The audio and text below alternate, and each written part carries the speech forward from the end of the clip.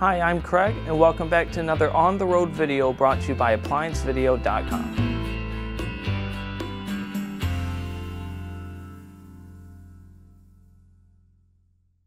Today, we are working on a Samsung top-load washing machine. We will be showing you how to remove and replace your door lock assembly. To begin this repair, you must first access the back of the unit to remove the console cover. Stop. Before beginning any repair, always be sure to disconnect the power to the appliance. It is also recommended to test the outlet for the proper voltage.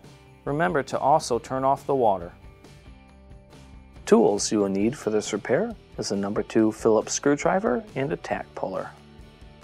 To remove your console cover, there are multiple screws around the perimeter that will have to be taken out. These are all number 2 Phillips.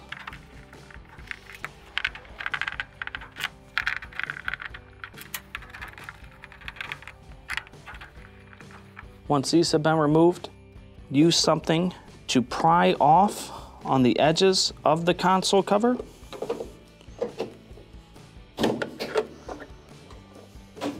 Pop it out and set it aside. Next, our lid switch harness is tucked behind the noise filter. You'll have to lift up, press in on the tab to separate it so that you can feed the wire through the front. Now to lift the top, there are 3 screws that will have to be removed. All 3 number 2 Phillips. These 2 on the side are just holding the top on. And the third one is for this plate. This is just a wire cover plate. We'll remove that screw, tug out on the bracket, and bend it down so that we can lift the top. Next, lift up on the back so it clears your back portion of the casing. Grab a hold of the front, lift up, start to pull out, tilt it on the back frame of the unit, and use something to prop up the top so that it will not fall. Now the main reasons why you'd be replacing a lid switch is if it is throwing that lid switch error code, maybe it won't go into spin, maybe it won't fill. A lot of times what I've noticed with these units is you'll keep hearing a clicking whenever it is trying to lock the lid switch. Now this is also a safety mechanism, so if the lid switch is not closed, it will not run. And what I have found is that a lot of times customers will try to open the lid while it's locked and end up breaking the tab off the lid switch mechanism. To remove it first, we will guide through our wiring harness, undo the wire ties that are supporting it.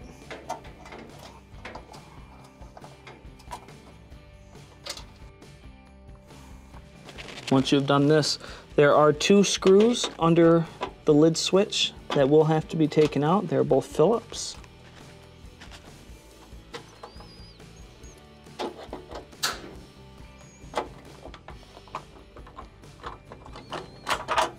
Pull down and set it aside. To install your lid switch, insert the first screw. Next, we will guide it to the holding bracket that is underneath. Start the screw by hand. And then tighten. Now before you get it all the way tight, kind of give it a wiggle. Make sure it's held in place. This one can drop up a little bit. There we go. Tighten the screw. Replace the screw with the strain reliever attached to it.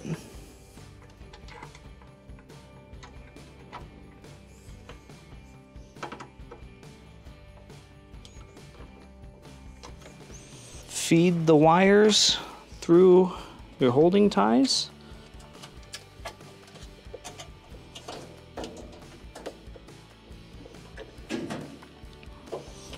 We will slide back in our wiring harness. Now we can drop the top. To reinstall your top, hold on to it, remove the item that you used to prop it up. You will have to guide the side pins in.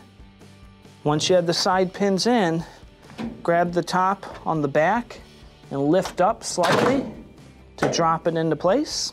Next, we will reinstall your screws that are holding on the top portion of the washing machine.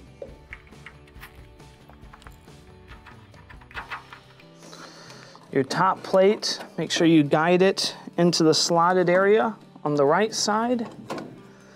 Guide your metal back and reinstall the screw.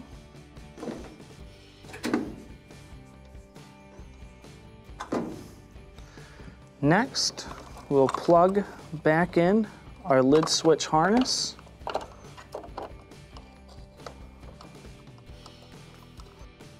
And you will guide it into the slotted area that you took it from previously. Make sure your power cord is secure. Now when putting this back on, the top will have to go in at an angle and then clip it into place. Now go around the perimeter and replace all the screws that you had taken off previously.